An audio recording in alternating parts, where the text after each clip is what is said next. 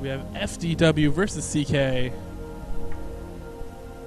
Actually, we switched that up there. CK is going to be on the left.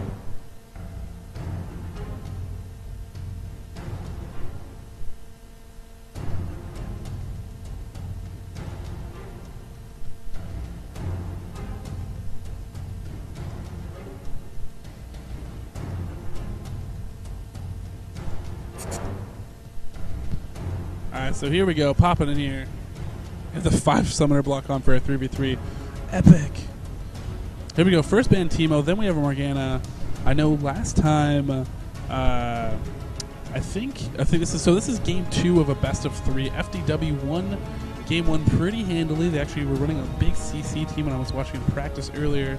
So see what the bans are based on that. So Teemo Vayne ban coming out of CK. They don't want to face some 80s there now. 80s actually can be played on Twisted Treeline. They can be pretty effective. It really depends on how good you are at positioning. Teemo is really good on Twisted Treeline because you can actually place mushrooms everywhere, basically ward up the entire map, cause slow traps all over the map. Vayne, there's a lot of walls to actually condemn people into. So that is, again, very, very strong. Morgana, of course, very strong tanky, pushing AP. So she's great for Twisted Treeline, as we saw last time. Wasn't the best player Morgana, but this time probably faced one in the last game. Xin Zhao is very, very good, actually, in Twisted Treeline. Not so much in 5v5 Summoner's Rift. He can be good, but he's typically a little bit weak. But on Twisted Treeline, tanky DPSs are excellent, and Xin Zhao is very, very good, especially with his awesome gap closers and CC. Garen, a very good ban on Twisted Treeline. Garen can really carry early game. And again, you know, the theme kind of is you want to have this early snowball stomp your face in team. You know, characters like Sion. Tryndamere, you know, he's an exception. He's a kind of a late game champion, but he also is really good early in matchups. I mean, honestly, he's a very good top sell. I mean, if you can survive in a top sell lane early against a lot of these other tanky DPS characters, that's typically what you're going to face on Twisted Treeline. So Tryndamere's still a good character. Plus, he can actually spin across walls, and you can farm really well. Typically, what Tryndamere's will do, they'll just push up a lane to the wall, then go through, clear the entire jungle, and by that time, the wave is pushed back. They clear another wave, and just keep doing that. And they farm so much. And there's a bunch of other buffs that you didn't see him play last game that actually come up a lot. There's some speed buffs and stuff like that. So we have a Nasus, so we're going to see another Nasus in here. And right off the bat, we're going to see an Ahri Sion. Again, Sion, very, very strong hero. Very good early game. So he should be really, really good. And then Ahri, of course, has a lot of good dashing and mobility. And she has a lot of good dashing and speed and mobility just on Summoner's Rift, which is a big map. But Ahri, again, you know, on 3v3, small map, but she's just, you know, so she's the mobility is just increased, you know, because of that ult and the small map, just dashing around through all the brush and stuff like that. And we're going to see Graves, maybe interesting. Graves does have a dash as well. He can actually go across walls. I don't know how good his dash is on Twisted Treeline. Haven't seen him played a lot. A lot of long range. Nidalee is a very good. She's another trapping character. Can lay down some traps to gain vision throughout the jungle. Spears can fly very far, and she is very, very mobile. Which again, on a smaller map, is really, really good. You can have a lot of quick rotations for ganks. Although not a lot of CC, if anything, for Team CK. CK very, very CC light. Whereas you can see Team FDW very heavy in CC. And ooh, and a Nivea. Oh please. I love me some Anivia. That's an AoE stun on top of that. Well, typically Anivia, again, she's blue dependent. So what we're going to probably see is a lot of early mana items for her to try to sustain her on 3v3. And if she can get that mana, you know, go rush a tier or something like that, she can be very, very strong. But there's no blue to give her to just constantly push her lane or something like that. But her walls, they're really good in the jungle on Summoner's Rift. In lane, not so much, but since all the lanes are small and a lot of the fights do happen in jungle, she has so much block potential with that wall. She takes it up to level 2. She could do it, work it in there semi-early. Basically go that instead of maxing up her Q stun, then she can actually block off most of the entrances in jungle. So could see that strategy come down. Again, we are at 3 minutes. Gonna reveal some summoner spells. What do we got here? Double Ignite for FDW, 2 Ghosts, Exhaust, and a Flash. That's pretty good. All flashes for the opposing team, and a Surge for Nidalee. That is cute. I don't know if that is exactly what I would go. I know I would not go at Surge in Twisted Treeline, but you know, it's okay. Whatever one wants to do. No smites. Now, see, we didn't see a lot of jungle last play, But 3v3 jungle is very important, and just like Smite gives you a huge advantage on buff control in Summoner's Rift, it gives you the same huge control on Twisted Treeline. I mean, especially when it comes to dragon or red buffs, or just clearing the jungle in general. If you have a Smite and they don't, I mean, you win, which is actually what typically in what teams will do is I actually like to play Cho'Gath in 3v3s, because one, he's a super tank, he fills all that role, has an AoE silence, rupture, all great CC, has, you know, the standard Cho'Gath things, but the other thing is you can use Feast as your sort of Smite buff control ability, and you get to forego actually having to use Smite at all in your team comp. You can go more offensive spells and stuff like that. So that is another option, a good character for 3v3s to go with. Again, shout-outs to Atlas Networks giving us this venue to go cast and do games from down here. TT Esports, Thermal Take, Cooler Master, Gigabyte, and MNPC Tech. MNPC Tech actually gave a lot of really cool big prizes, so major shout-out to them. We also have a StarCraft 2 tournament going on here. There's a lot of people playing BF, Battlefield 3, Minecraft, all sorts of stuff, Counter-Strike Source. So if you came down here to Emerald City LANFest, you know, there's games everywhere to do. Kind of reminds me a lot of Intel LANFest again. All these people worked with that. Now, the thing to point out here is actually Bitter Fun, the Scion player, actually was involved with getting Emerald City LAN going on here. He's actually a case modder, has a really cool case here with a dragon, red lights in it. But that's actually what he does, you know, for, you know, his, not for to say for a living. That's what he does for his like main hobby stuff outside of work. Is he actually builds custom systems, and so he has some really cool computers on display here. And we should be hopping in the game really quick shortly here. 30 seconds left to go. Highwind will probably be joining me after he gets done taunting Tyler and telling him all about things. So this game should be a little bit more competitive. Although, you know, interesting Twisted Treeline teams, you know, here again, you know. I kind of wish we got to play this, because I would have played all sorts of random fun characters and had a blast with this. I do enjoy Twisted Treeline for its different meta. It's very different style of game.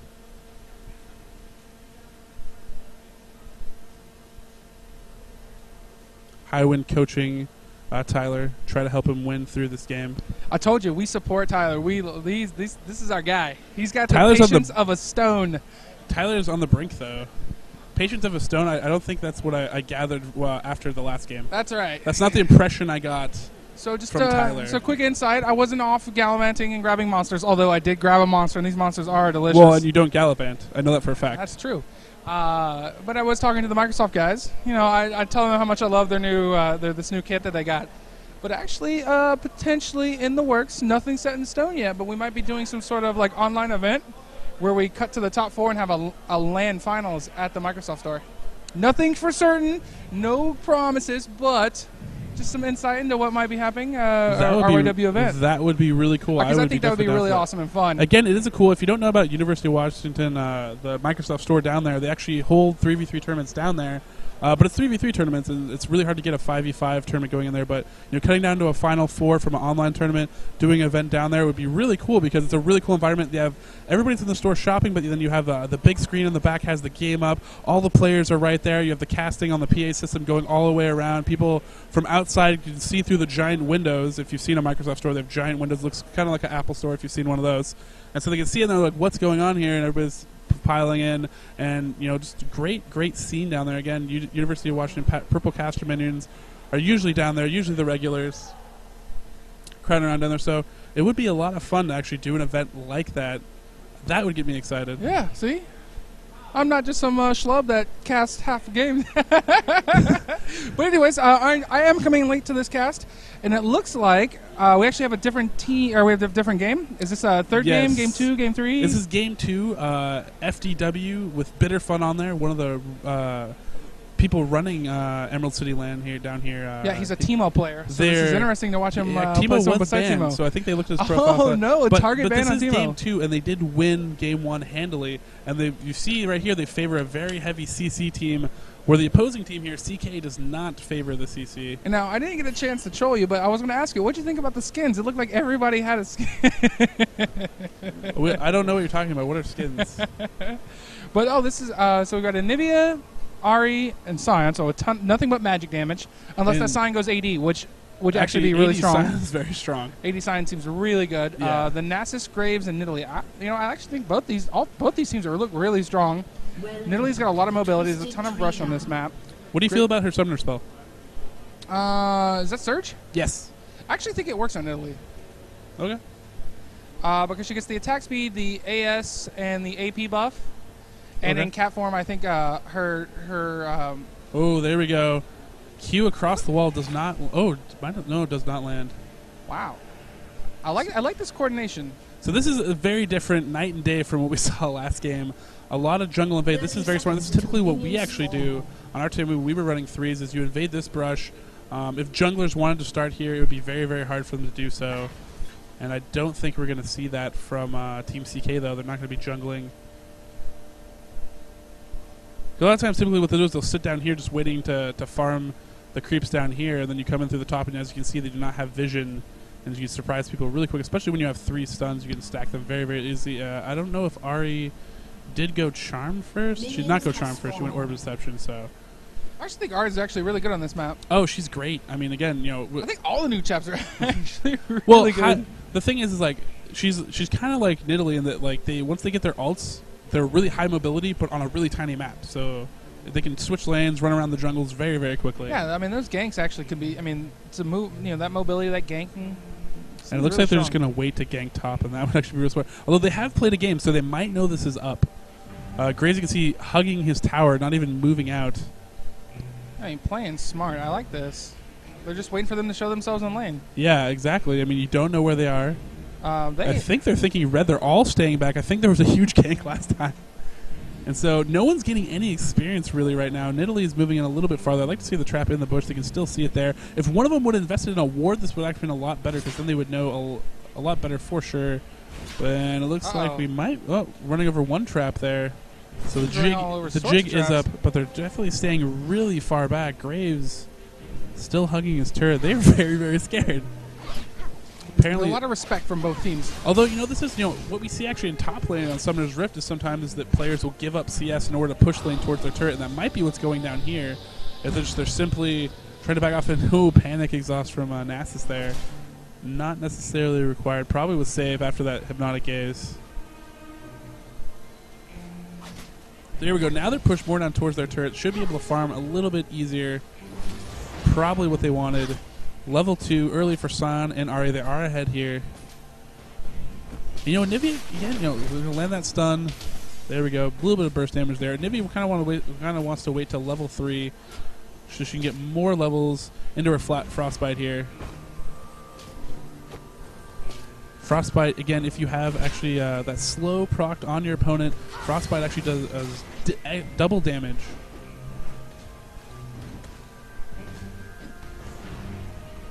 Heavy pressure on this bottom turret. So what's going to happen here is that this turret's actually going to deny a lot of XP from bottom lane for CK. And Nivea, you know, she's an interesting pick. She's obviously going to rush tier, so she's going basically Summoner's Rift kind of build. Except for it's a little bit safer if you can see everybody in lane, because you're not going to be afraid of a jungler. And she has their passive, which is very, very good, of course. 14 fights makes her very, very tanky, makes her a tanky AP champion. But, you know, the mana sustain is going to be the big thing, because she cannot get blue buff on Twisted Tree Line. Doesn't exist. Stun, Orb of Deception, true damage on the way back. And Nasus is going to get a lot of poke. That's kind of a sick combo. I mean, it's like the old school, like, Tarek Sivir. Yeah. Except for... the magic version. Yeah, the magic version. Although, you know, Sivir actually used to be AP. Her Boomerang Blade used to be AP.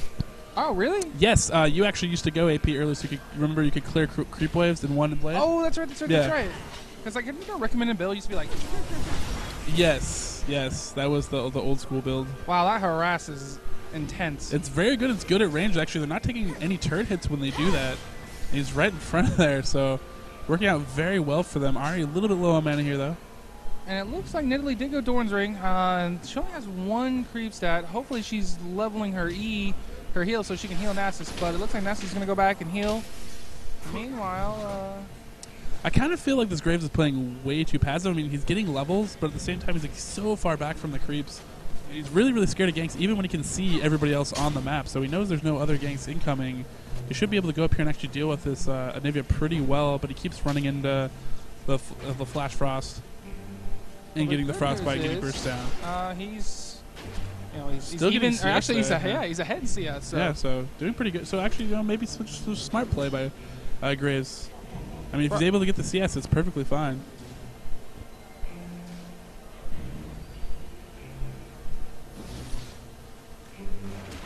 So again, Sion now in the jungle, starting to jungle now. Is going to be picked up by that trap again. Smart Nidalee traps.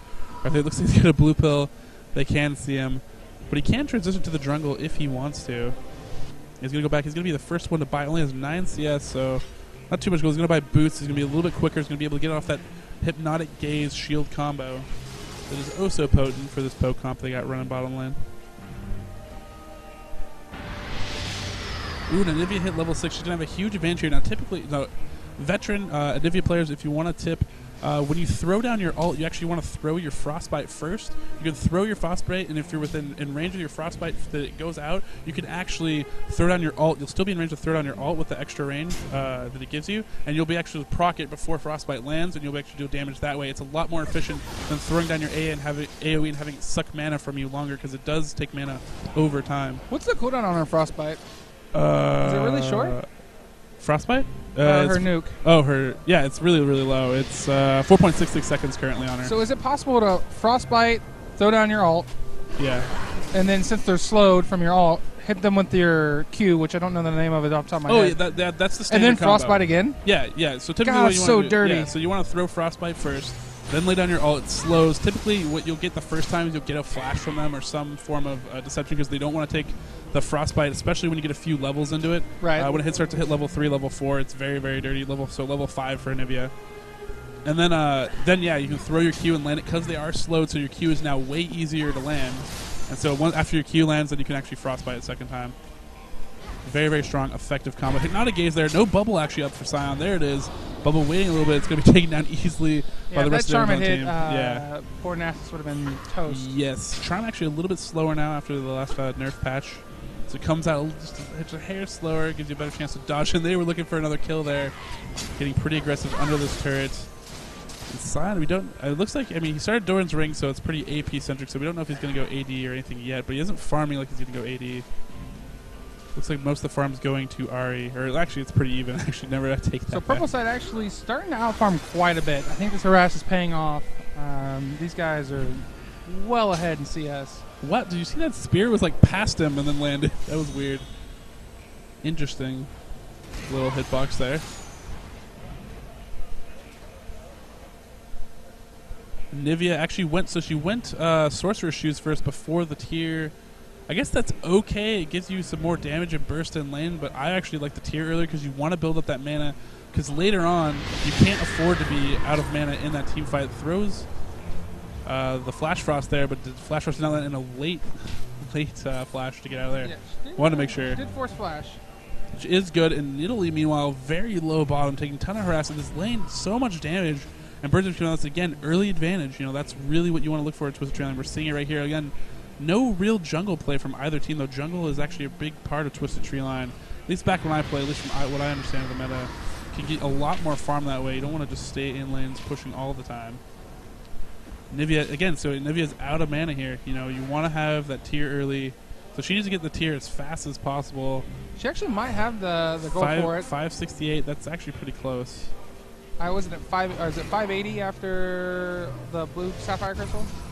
What are we going to see here? Nope. It's a little, so she's a little bit out of it. 273, 280. Yeah, I think she needs just a little bit. She's going to wait for it, probably. I think that's what's going to happen here. And no, she's not. She's going to run out of here. Or maybe it's 890. It's been a while since I actually built tier on any character. Yeah. Well, it's really efficient on characters that want to get DPS out of it. If you just break down the stats, like if you want to go mana immune, so like a Corki, Yorick or something like that, or like characters, if you want to get the mana immune out of it, it's super efficient. If you want to go Archangel Staff out of it, Archangel Staff actually is not really efficient at all. Right. It's actually pretty bad money-wise. So going tier is not really the best thing on a lot of APs, just because you can't really build it into anything else efficient. Unless you're going to go mana immune, or in Nivea's case, she's just so mana hungry that it's a very good standard item for her. Right, and same like Rise, right? I think it's a standard item on Rise. Yes, yeah. Just because, and usually, you just get it early. Oh, here comes a Ghost. Rise scales off of mana. Oh, there we go. Another Frostbite auto attack, just so close, long range auto attack, and that's a big thing about Anivia. She has a huge auto attack range, and there you see it right there, running to Dragon like she was going to take it on, but I don't think you can do it by yourself, Anivia. Oh, there's the dash under the turret. Anivia dashing back and forth. Just need a little bit more damage on a Nasus. They're not not going to get it. Bubble from Sion trying to chase this down. Bubble's going to be gone. Hypnotic Gaze, that should pick up a kill. Ari's going to pick it up. Delaw pulling out of here, and so early kills. Unfortunately, and the advantage cat form here. nearly not enough deeps to take down the 2 characters in the turret. Yes, not enough. And they are, again, they are very, very tanky, and a lot of mobility actually from Ari, and just so much CC. It's really hard to deal with under turret. Yeah, the stun charm is ridiculous. It's on top of a bubble and Ari's boomerang, for lack of better words. Orb. Yeah, I mean, Orb of Deception. Or is it really Orb of Deception? Yes. That's the name of it? Yeah. Are you I serious? believe it is, yeah. Orb of Deception. Yeah, man, that's a World of Warcraft item. For you, my World of Warcraft fans, what I'm talking about. Hopefully. Otherwise, they're noobs. Oh. So Nivea cannot see that her Flash Frost just landed. So Graves actually What it needs did. to rotate up, down, not back, forth. Yes. That makes sense. So, yeah. You want to move laterally to skill shots, not straight back and forth. It's kind of like striking in MMA. You don't want to move forward or backwards. You want to move laterally to dodge punches. Same concept applies here. Unless you're Michael Bisping going against Dan Henderson. Yes. Ooh. Throwing the MMA references out there. Oh, look out. Wizard Weapons does not just do League of Legends. That's right. They don't call me Joe Rogan. Oh, that's right. They don't call me Joe Rogan. Anyway, call you back, Highwind. back into the League of Legends. Joe Rogan sucks at League of Legends, though, so, you got that on him. Man, Anivia just really farming well. After 60 creep stats, first blood. I think she should probably just push up this wave with the And then alt, go back and grab her flash tier. shot. Yeah. And go back to it. And then also the other thing to note is you want to be active using your spells to last hit when you have your tier up. Oh, Sion's in a lot of trouble down here, but he's actually going to pick up the kill onto Nidalee. And Sion's going to escape with just a little bit of health. Very good move by Sion here. Third kill going to go down for the purple team. And Oh, wait, what is the name of this purple team? FDW, I believe? Yeah, FDW versus CK. So CK is blue, FDW is the purple team. And I actually looked at the actual name of that team, and we're just going to call them FDW. No, yeah, that's actually why I'm calling them that. The name's slightly inappropriate. Again, if you want to know the team's names, you can actually go to challenge.com and /ECLLOL. Wow, both these team names. Actually, most of the team names, actually, if you look, are not very viewer-friendly or age-appropriate for younger viewers. So, yeah. Again, these are pretty fun teams. These aren't any That's right. serious teams. This is a casual event. We are at a BYOC LAN. Yeah. And none of them are representing sponsors, I don't think. So, FDWCK. I mean, those are cool initials. Absolutely. Yeah. Clark Kent up in his house. Yeah. Word. Oh, there's a stun. This Graves is Frostbite gonna get on in trouble. On tap. If they push him out, they might be. I'm not sure what Nidalee's doing here. She's waiting here for ultimate spear. Maybe I have no idea.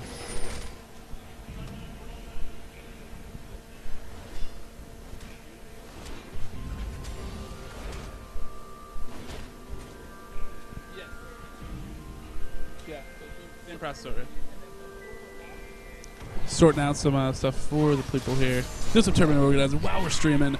Hypnotic Gaze going on in Nats. Nats is trying to back out of this. Ari dashing in with her ult. Oh, just misses the charm. Oh. Again, it comes out a little bit slow. Bane of a lot of people these days. Uses her Foxfire right there. And Nivea just owns that lane, and now Nasa's dug in very deep, has that ult, flash after to try to get that last hit. Orb Deception just misses by a pixel. That was Ari's. That was Ari's, actually. Yeah. Yeah. Yeah.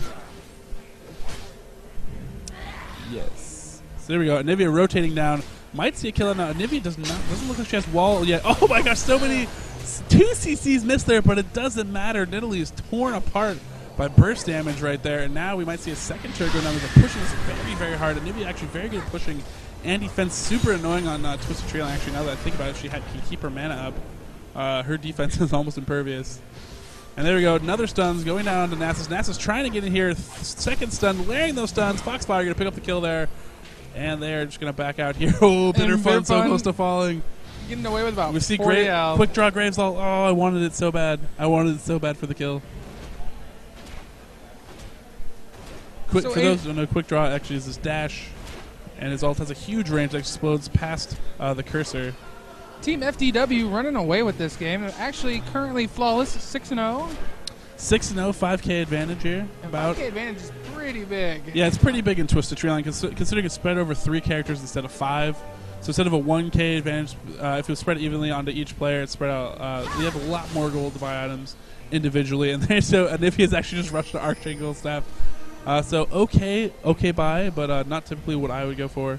I'd go for a little bit more tanky, and I'd just more like you'd probably go tier catalyst into Rod of Ages maybe. Yeah, I would definitely support that build. Yes, because I mean you want to be tanky on this, and her ult does kind of. I mean, although you're this far ahead, it's understandable. Although I would rather just instead of finishing the recipe to get the wand and to finish the recipe for Archangel Staff, I'd rather just start going for the Rabadons to get more AP that way.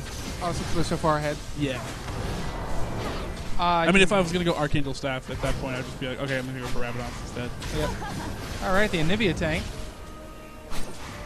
Oh, ate the trap. Ate the trap. If the trap pick up the kill, that would be so epic, except for it won't because she has egg. But yeah. Yes. Egg, one of the best passives in the game. Basically like a Guardian Angel. And actually, picking up a bomb turret. Nasus pushing incoming. You know what? They gave up Dragon for it, but they ended up getting a bot turret, so that was pretty good here. They probably should go grab red, and actually both teams should probably consider buying a ward. Can we get a count of how many wards have been bought in this game? Actually, Anivia has 2 wards. Anivia has 2 wards, so Anivia doing a good job as an AP. I know, I hear your AP doesn't like to buy wards, but in Twisted Tree Line, Requies, picking up more wards than Boss Cow in a 5v5 game. Yeah, so. yeah. You know what? Shout outs to Boss Cow. He is the AP mid for Team Raise Your Weapon. And he's a stud with a 6 Aerith, while just missing, leaving that pool, that ult up a little bit too long there. The thing about that ult is, if the opposing team had CC, you actually can cancel that ult with CC, pop-ups, anything like that. Will cancel Anivia's ult. Which is a good thing to note, although they don't have a lot of that on the opposing team. Mainly just slows and vision cancelers.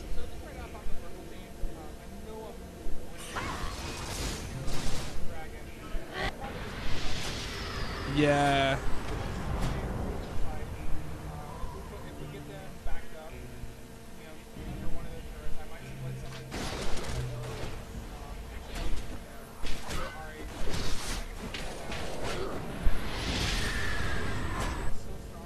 Yeah, that burst is huge.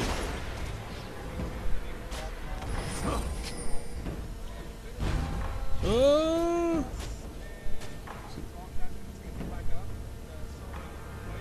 Flash to safety is Graves.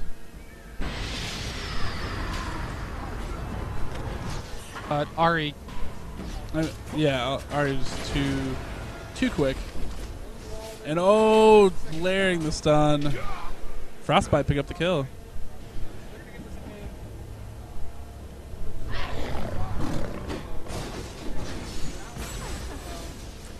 It's working out as it's holding the land. Oh, Ignite coming in. Good layer of her abilities there. It was actually pretty impressive. Now her ult is back up. Foxfire actually targeting just the champion there. Deception Orb. True damage coming back online, and Nasus is chasing, but Nasus has no mana. So after he runs out of this ult, Ari can just turn around and actually kill him. He's chasing in here, but this is actually not good for him. There's the charm coming down. Foxfire going off. Lots of damage coming here. Meanwhile, Sion just killing top as he goes. Exhaust comes in. That's actually going to protect him, maybe even save him here. And Ari will pick up the kill. D-Law kicking butt here. Bitterfront just clearing this up. This game should be run to a close pretty soon here. Yeah. Top inhib, top turret down. Bottom turret just waiting to fall. Nivea's rocking in here. And Nivea actually went Chalice too, so now she has lots of mana. And a blasting one, so even more AP on top of that. So what these guys should do is should probably go back, shop. Dragon's probably going to be up here in about a minute, maybe less than that. Grab the next dragon and then just push in for the win. I think at this point, even with their tankiness and with their CC, they probably could even maybe just take someone off again. Like Nidalee is hanging out here. You see that burst damage just from Anivia alone, I think they can even just 3-push bottom and push it in. I don't think they can actually defend it even under their turret. Yeah, because actually Anivia's ult should be enough to zone them away from their Yeah. turret. Meanwhile, like Scion and Ari can just then take down the turret. It's like a pirate ult that you can just leave there permanently.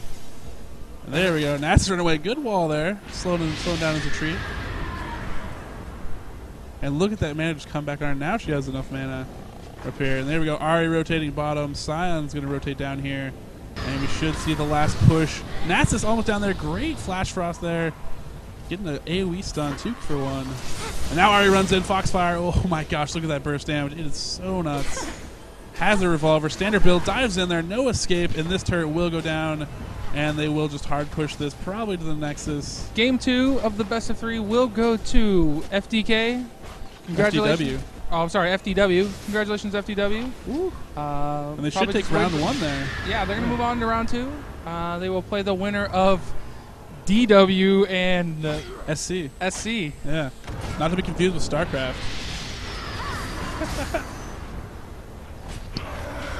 All right, better fun. Super tank. What you know about turrets. Oh, poor Graves is getting blown apart to pieces. There we go. Next is going to fall. There we go. I think that's our first winner so far in the brackets.